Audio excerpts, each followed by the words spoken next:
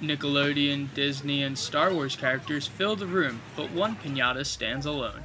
Donald Trump gets singled out for all to see at Jack's Wholesale Candy and Toy Company in downtown LA's Piñata District.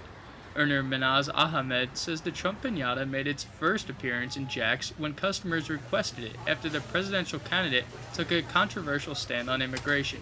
Angelinos like Maria Reyes think Trump's views are absurd and use these piñatas as a form of protest to show he shouldn't be president. I think about he's very wrong. He don't know what he's doing or say to get people following him.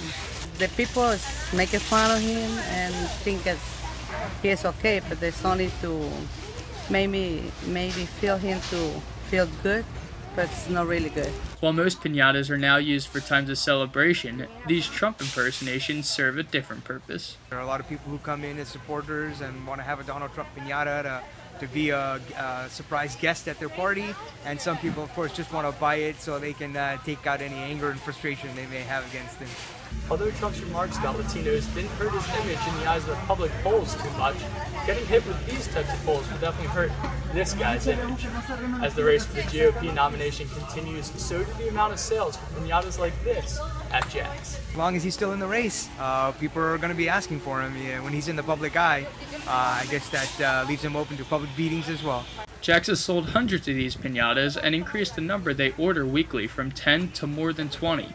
And while these figurines are a sign of social change for some Latinos, others see it as pure enjoyment. I don't think it's a cultural thing. I just think that it's basically all the stuff that he said, and somebody decided to make some piñatas, and there they are.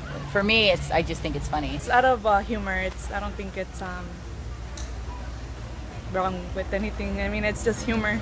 Each piñata of the billionaire costs $30, more than twice the cost of every other piñata in the store. Jack's employees joke that it's even expensive to hit the guy.